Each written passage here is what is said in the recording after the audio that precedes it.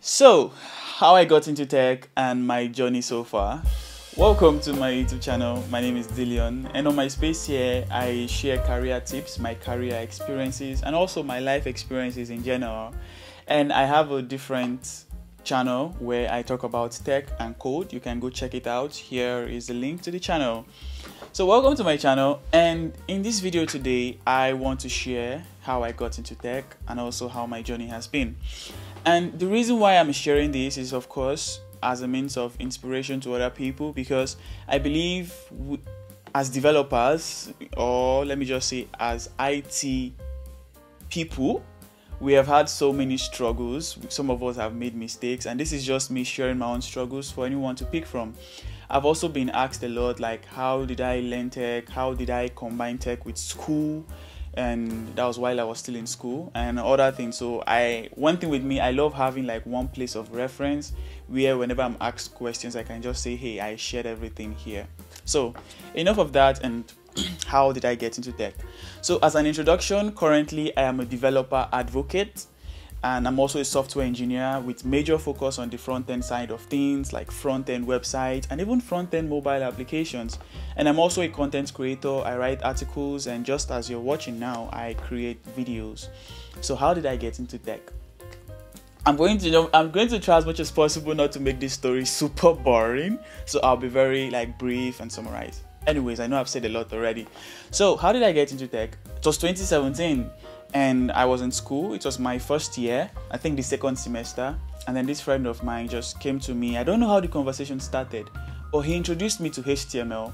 And I think before then, my imagination of websites were like only big companies like Google, Microsoft. Like those were the companies that could actually create websites. Like a young person cannot create a website. I think I was not very exposed by then anyway, so I don't blame my past self.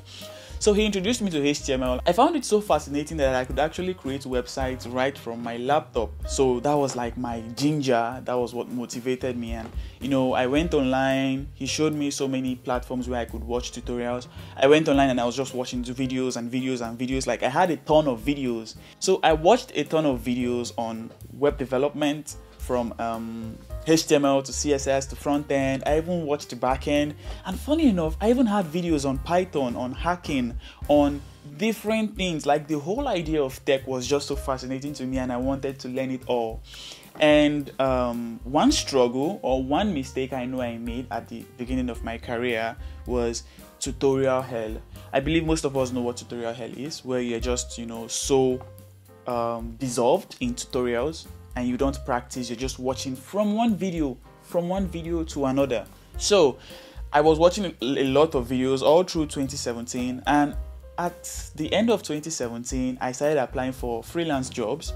I think a friend of mine was applying for a job on Upwork. I don't know if many of you know Upwork, but Upwork is a place for freelancers, and I started applying. And if you know Upwork involves a lot of proposals. Like you see a job and then you have to write so many proposals just to get a job. So I kept writing proposals, one and another, and I got to a point where I stopped because I was frustrated. I wasn't getting anything. And also, while I was in this tech journey watching tutorials, I deleted my games, I deleted movies. Like it actually spoiled my social life because I was just so tech code. I want to learn this. I want to be a badass at this. So as at 2018, I saw a friend created this cartoon design of a person, and I was like, okay, I want to learn how to create cartoons too. And I asked him what tool he used, and he said Photoshop. And I was like, Photoshop? Why not? And then I went to download Photoshop, and then I was watching tutorials on Photoshop, creating cartoons. I also made a few cartoons of my own. I mean, they're not so beautiful, but I was learning. So now I was mixing two tutorials, tech and Photoshop graphics, tech graphics. I was trying to balance these two. Of course, school was also there too, but I mean, it was there. I was trying to balance these two, and then before you know, I discovered I could actually make money from graphics design. So why not? I started charging people for cartoons, and everybody wants to have a cartoon. So I charged them like 500 naira, some of them 1000 naira. And from there, I knew I could actually go into creating flyers, designing flyers.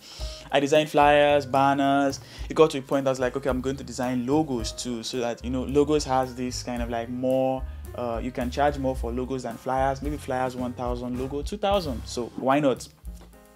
And while I was focused on graphics, I noticed there was little money there. It drew my focus from tech, because I'm making money here. This one is just so frustrating. I'm not getting the big jobs already. I'm not even getting the small jobs. So all the best.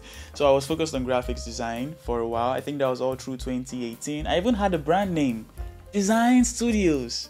But where is Design Studios today? I don't know. But anyways, that was like all through 2018, I think even down to 2019. And I think as at 2019, I realized that I had so much deviated from tech. And actually, I was beginning to get frustrated with graphics design, because I think I wasn't just patient actually. So I was beginning to get tired of graphics design because I wasn't getting the big clients. The clients I was getting like 500. If you even charge them 2000 naira, it's an issue. They are like, 2000 naira, what are you doing? What is in this flyer? And even graphics design made me have some like conflict with friends, because, you know, I do a design for them, I'm expecting them to pay back, they don't pay back, and it's like I'm begging you to pay me my money. So I was just getting tired of graphics design.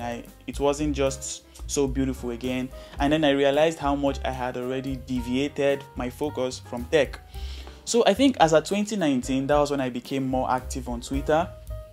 If you don't know me on Twitter, my username is I am Dillion, and I mean, I share a lot too, from tech to my career and life stuff too. 2019 was the time I became serious on Twitter, and then from the tweet I saw, from the videos I watched, I realized that tech wasn't something where you just get in and then you begin to make it easily.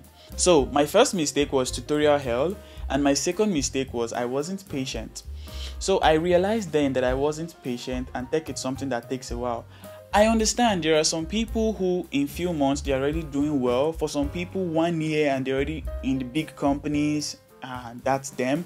But most of the time there has to be this like consistent hustle. So consistent hard work, consistent learning, and of course practicing, because while I was involved in tutorial hell, I wasn't practicing. Like, I would watch a video on CSS, I would see this property, I would just assume I know it. Sometimes I would actually go to my browser, test that specific property, and I feel like I know this already. But one thing I made a mistake where I was supposed to practice. So instead of just watching tutorials, I was supposed to practice, also build stuff along.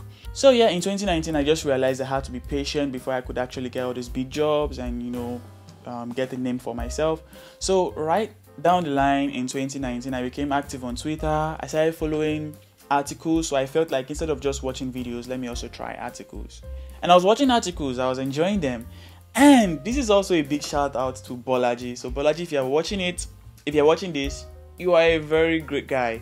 So I was reading articles on Bolaji's blog, and at the point I just felt like I would love if people could also read from what I write. I mean, I'm always anticipating Bolaji's articles, so I would also love if people can learn from the things I know, from my knowledge.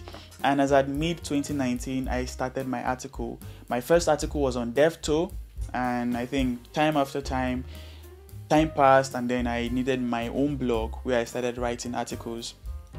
And I have over 140 articles now as at the time of this video. I think it's even more because I have some ghost articles that I didn't calculate. So that was when I started writing articles, and I didn't even know I could make money from articles. So I was just watching videos, reading articles, building side projects, building my website, of course, and writing articles.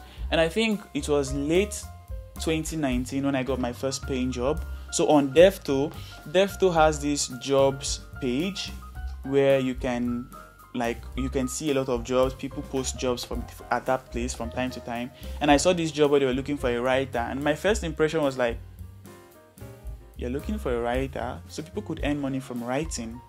And then I applied, and for the first time I got this job, and they offered to pay me $100. And $100 at the time was, I think, 320 320 naira to $1. So that was like 32k, and I was like, what? You're paying me 32k for an article? That was actually amazing. And then I started writing articles. I started applying to other organizations too, just to keep writing. And I think as of 2020, I started applying to jobs again, like front-end jobs. And of course, rejections were the order of the day. And I had to keep practicing. I was also writing articles, and one reason why rejections didn't really hit me as much as it would have was because I already had a source of income. In fact, as at then, my main reason for looking for jobs was because I wanted to learn from professionals. I don't just want to learn from myself or from YouTube. So I wanted a space where I could contribute and also learn. And that was my major drive. It wasn't money, because I was already, I could already take care of myself from what I was earning from writing. So yeah, right down the line in 2020, and then I got my first job in September. I shared the whole interview process here. You can check this video. And that was at 2020. And 2020 was also the year that I graduated. And before I go further, how did I balance all of this in school? And to be very sincere, in 100 level, I was just focused on school. And then, I learned about tech. So I was balancing tech and school. It was very easier because I wasn't working anywhere. I wasn't writing any articles. So it was just, I go to school morning till night, and then I watch videos in the night. 200 level 2 was good. 300 level, and then tech started becoming a little distraction, and it was like my priorities were changing. I mean, that was not supposed to happen, but it was like I was beginning to prioritize my tech journey over academics. And good thing I was good with books, so I could easily cram stuff, and I could easily learn stuff. That was really to my advantage, because if I couldn't do that, I really would have done badly in school. So that was 300 level, and 400 level first semester. We have to do the project and stuff, and then I had to give tech a little space so I could finish my project. And then Corona came, and when Corona came, I had more time for tech. So during that lockdown, I was focused on tech. I was writing articles back to back, and that was even when I got my first job. So I came down second semester to round off after the lockdown. And yes, tech really had a negative impact on my academics, because like I said, my priorities changed unconsciously. I just discovered I was more focused on getting more articles, and of course I had work. Actually, I took a leave during that period, so work wasn't really the issue, but I was still trying to get better at tech and write articles. So yes, and one advice I'll give at this point is in school, you have to make your priorities. If tech is your priority, I'm not stopping you. If academics is your priority, I'm not stopping you too. But yes, it was a struggle for me trying to balance both. But like I said, one advantage I had was I could easily cram stuff, study stuff, just learn stuff just for the case of exam, and I write an exam, and I didn't do so badly. So anyways, that was that, and that was in 2020. Now down to 2021, I was working, creating articles, and on my birthday last year in March, I said I was going to create a YouTube channel. And that's because I realized that just like me, there are some people who enjoy articles more, and there are some people who enjoy videos more.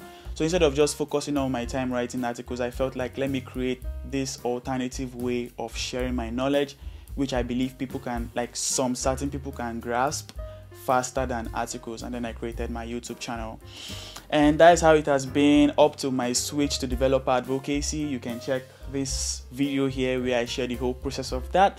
And in summary, I don't know how long this video is now. That's really my story, and I really hope it wasn't so boring. But what are the things to pick out from here? Firstly, like I said, tutorial hell. I was watching videos back to back. I had videos on 5 hours, 6 hours. I had a hacking video of 15 hours, and I never finished that video. And like I said, I deleted my movies, my games, because they were distractions for me. I felt like instead of playing this game, I'm supposed to be watching another tutorial. So yes, it affected my social life in that manner. But I was just watching tutorials, and one thing I failed to do was practice. So whatever step you are now, whatever your journey is right now, if you're just watching tutorials, it is not the best. Yes, you can pick one or two things from there, but you also have to practice, you have to build stuff. If you're watching a tutorial where they build Facebook, for example, after that tutorial you can try to build Facebook on your own. That's how you learn, with practice. The second thing, like I said, was I lacked patience. I wanted to start getting the jobs, I wanted to start making money, that kind of thing. And I realized along the while that this thing it doesn't just come like that. And this brings me to the third thing that I failed in, which was consistency. Because when I left tech in 2017 to focus on graphics, coming back to tech in 2019, of course, in 2018, there were still few times where I watched the videos, but coming back to it in 2019, it was just like I hadn't learned so much. That's why when people ask me, what's your professional experience? I tell them I started tech seriously from 2019, even though I already had an idea from 2017. So consistency is another thing. Tech isn't something you leave and come back next week, you leave again, come back next week. I mean, you may still learn that way, but you cannot compare the pace at which you grow in that manner compared to something you do regularly, even if it is once a week or twice a week, as long as it is regular. So consistency, building with practice, and then once it comes down to academics, you have to just figure your priorities. So what do you prioritize more? Do you want to get a good degree, or are you just doing school for school's sake? I mean, that's left to you. But like I said, for me, it negatively impacted me. Getting into school, everything was like first class, and then it came to 400 level, and I was like, this tech has really distracted me. But anyways, I still did well. It wasn't first class, but I still did well. Anyways, that's that for school. And then down the line, so yes, I've shared my experiences and I've also shared my advice. Tech, I tell people anybody can learn tech as long as you have the time for it, and as long as you are doing the right things, practicing and learning. And yeah, I mean, let me know what you think in the comments. Do you find these lessons valuable, or do you have questions like how did I cope with this or that? I could reply in the comments, or if it means making another video, I can do that. But yes, that's that for my story, and thanks for listening to this amazing maybe adventure of mine.